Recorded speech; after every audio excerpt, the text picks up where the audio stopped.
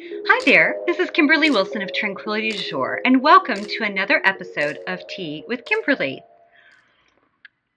So what I wanted to show you today is a peek inside my paper obsession. I have a variety of notebooks that I feel like are important to my everyday life and that I always have with me. And if I don't have with me, then they are at my bedside because I want to be able to reach them whenever I get home. All right, so the first one, of course, is my Daybook. Love this Daybook. It has everything I could possibly need tucked inside. And here's an example of month's dreams. Now, the thing about this is where I plan everything. So I've got my projects, I have my appointments, I've got my year's dreams, my month's dreams. I've got, what's the other piece? The to-do list. Hello, yes, a very important piece, all in this trusty little book. All right, so, and this is available actually at KimberlyWilson.com for anyone who's interested, and on Amazon. All right, so the second book that I love, now this is one that is quite big and heavy. All right, so this is one that I use for bigger picture thinking.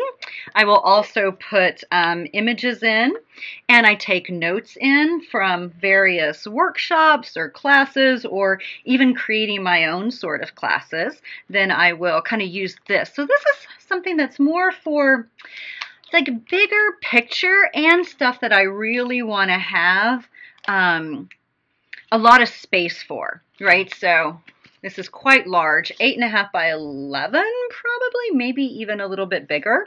And I got it, you can see this is the sale tag that was removed. I got it like a Barnes & Noble on sale for $6.99. Anyway, I love this book. And this is something that, like, say I travel and I go away for a weekend, or I go to Paris or something like that. This always comes with me because I feel like this is my bigger picture dreaming tucked inside. I do not tote this though every day, but it always has a spot on my desk just waiting to be looked at and played in and dreamed in. Okay, this is my not so exciting little book, but this is what I always have in my bag also. So along with my Daybook, this is called my ideas book. Honestly, the main thing I use it for is taking notes in therapy because if I have an idea or what have you that pops in, oftentimes I'll just tuck it right into my Daybook. Or I will list it here also. So for example, here's notes on therapy, but then also I went to a workshop on human design, which I thought was interesting. And so I took notes in here. So, you know, rather than hauling around the Daybook and pulling it out, say at, you know, a quick 2-hour workshop, then maybe I will write instead here into my ideas book. It's not very sexy. It could definitely be decorated with washi tape. And if you're like, what is that? Well, let me just tell you. Here's an example of washi tape. So love washi tape, and aren't these binder clips adorable? I love the gold. This blue one's a little out of place. So gold and leopard print. And washi tape is just a wonderful way to accessorize all of your paper products. And I'll show you in a moment what I've done with that. Okay, so ideas book, tucking it right back inside my bag. Okay, the other thing, and this one is also in my bag every day, is my journal. Okay, and this was a gift from a friend. I think it's so cute. Gold and, you know, lots and lots of writing because lots and lots of thoughts. So, and it's funny, recently I was at an appointment and I thought, oh my gosh, why did I take my journal out? Because I tried to be really light going to this appointment, just thinking like, oh, I don't need all that stuff, right? And then I was like, oh my goodness, do I have to write my journal thoughts into my ideas book when I really want to put it into my journal? And I was just so upset that I hadn't brought it. And really, I think I had taken it out because it was by my bedside because I had been writing it the night before and I just didn't put it back in my bag. So it's funny how sometimes you're like, oh, I don't have time to write. But the time you do and you don't have it, you know to always keep it with you next time. And then also I keep a pen tucked inside. So, you know, it's at the ready. I can write. Cute little, just easy pen. Okay, so the next book, if you're like, oh my goodness, but this one I don't tote every day, right? So my everyday ones are Daybook, journal, ideas book. And this is so light. It's easy peasy to keep with you. The other one that I just love is this, and you'll see all this is washi tape, right? So I've done washi tape on the edges, and I've also done that quite a bit with my Daybook, which you can probably see there. So this is, if you're like, what's the difference with this one? It's kind of like an ideas book meets sketchbook, meets collage book, meets journal. So, for example, I was at a conference, and an animal rights conference, and someone was talking about the different isms that we can use to help in informing people about animal rights. And it was like lifeism, photogavism, foodism, memeism, chalkism, artivism. So, right, this idea of like all the different things that we do can be a way really of an extension of our activism. Somebody even wrote a book that I love called Craftivism. And so there's all these different ways in which we can share. And so I love that.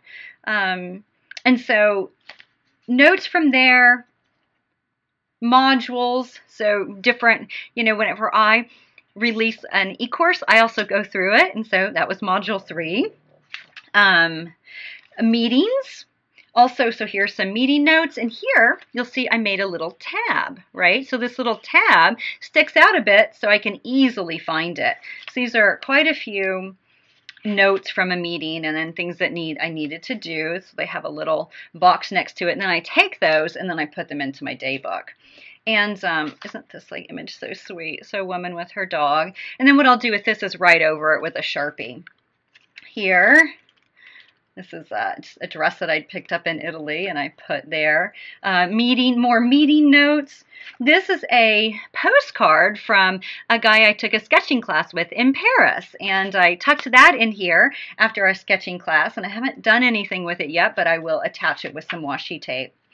And here again is a page that I went ahead and put the washi tape on the edge, which as you can see, I've done that for a lot of this, but I left it out a little bit so it's super easy to find. And you may be like, why? Well, because this is all about my year's goals that I wanted to try to get clear on before I put them into my Daybook's year's dreams. So, voila. And again, more like, this is just tissue paper. So I got as a gift, washi tape over it, and then I put some thoughts underneath it. And this is like all sorts of ideas of what to do in Paris when I was there last year. This is my take it sketching. It's funny, after I took the sketching class, the teacher was like, sketch every day, and then you'll get better. And so I tried with the teapot that was in front of me, and as you see, I have a long way to go. Goals for the month that I wrote in here, because I didn't have my Daybook with me while I was out at a cafe in Paris, and so then I wrote it in here. This is much easier to transport around, and then I put it into that. So this is kind of like a travel book too, of sorts. And then of course, lots and lots of ideas and notes. Even took inventory of the Tranquility collection of what I had in stock. So these are really fun, and I've got quite a few of them actually. Like here's one that I've used over the years. Again, quite full. And I love this size. It's, what is it? I think like a 4x6, so it's easy peasy, doesn't get too heavy. It kind of serves this book's purpose, but just on a much smaller footprint. So those are my various paper products that are kind of critical to me. And I feel like if I go away and I don't have all of these with me, I feel like I'm missing a limb.